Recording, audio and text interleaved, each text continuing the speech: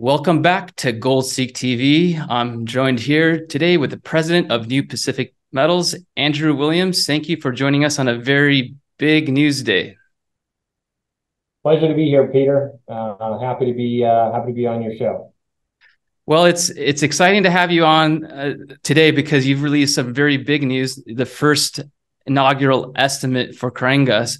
But it's not just a milestone that you've released some mineralized resource estimate, but it's significant in size. So if you could share with us the overall, the highlights of this exciting, huge, several 100 million ounces of silver equivalent ounces resource estimate.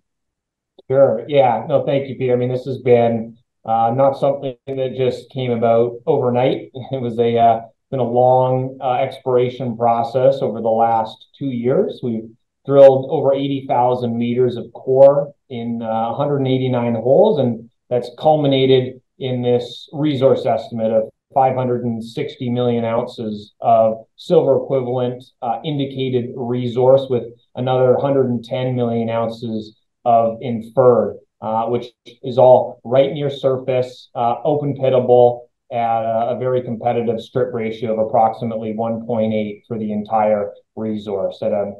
So we're very pleased with how these numbers have come up, and are very excited for what this means for the future of us at Carangas in Bolivia for New Pacific.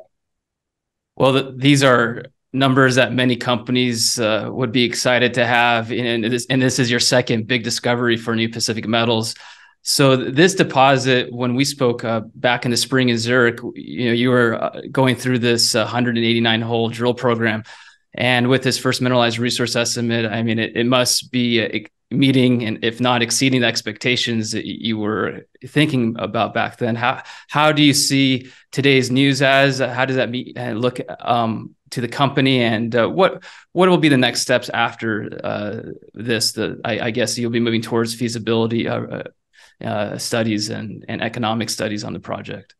Yeah, so I think as far as the resource goes, we stopped drilling in April. We were able to successfully extend especially the silver dominant mineralized horizon near surface.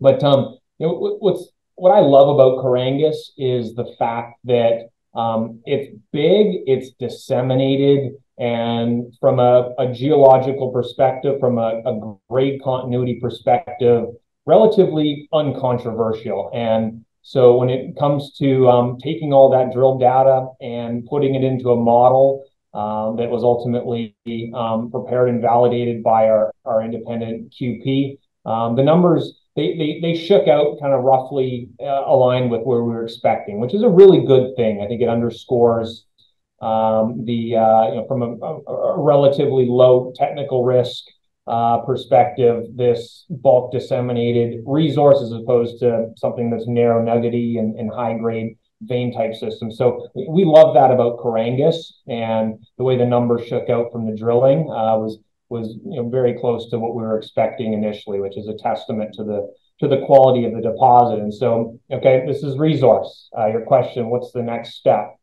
Well, I think for us, our next major milestone will be a PEA study that we're targeting for the first half of next year. Our stretch target is to get it done by the end of the first quarter of next year. And then feeding into the PEA study, we're going to do a lot more metallurgical test work. It's a huge system at Carangas. It's polymetallic, and exactly what the best way is to maximize the value of this large mineral endowment from a metallurgical perspective. Do we produce dorés? Do we produce concentrates? How big is it? How do we sequence it? How do we blend it? A lot more data is required, and so we're going to embark on a fairly comprehensive program here over the near term. But really, the PEA study is going to be the big next milestone for us at Carangas, and we're expecting that by the first quarter of next year.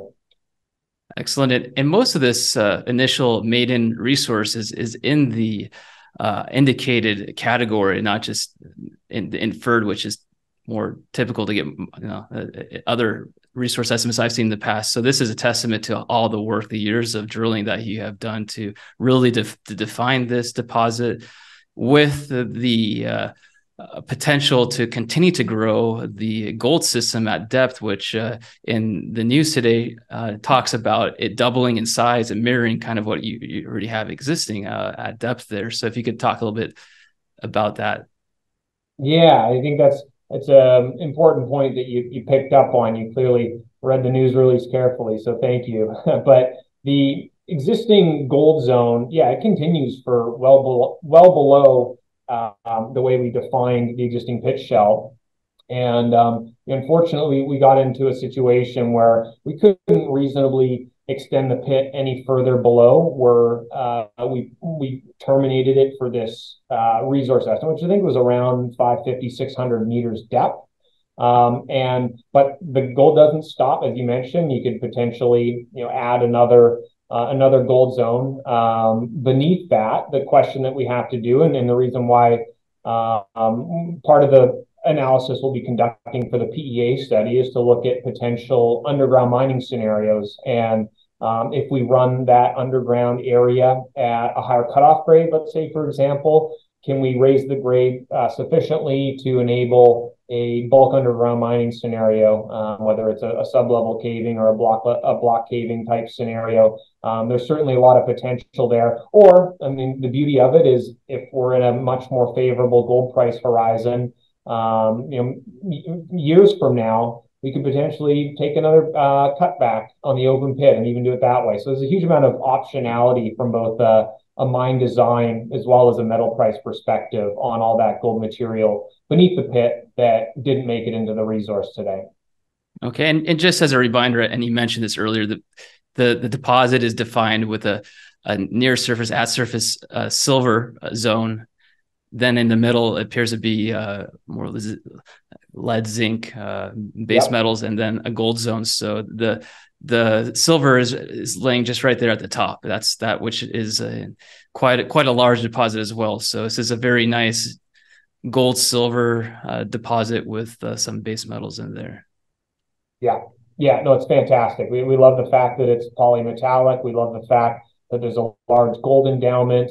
Very different beast than our other major deposit, which is just pure silver at Silver Sand.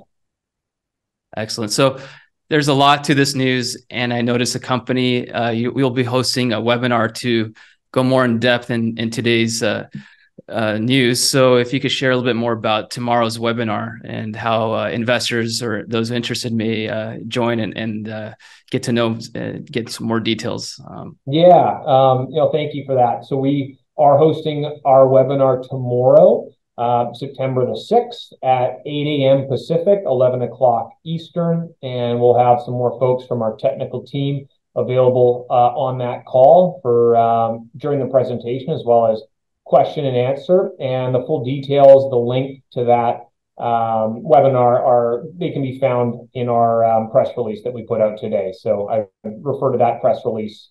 It's near the bottom. There's some additional details there.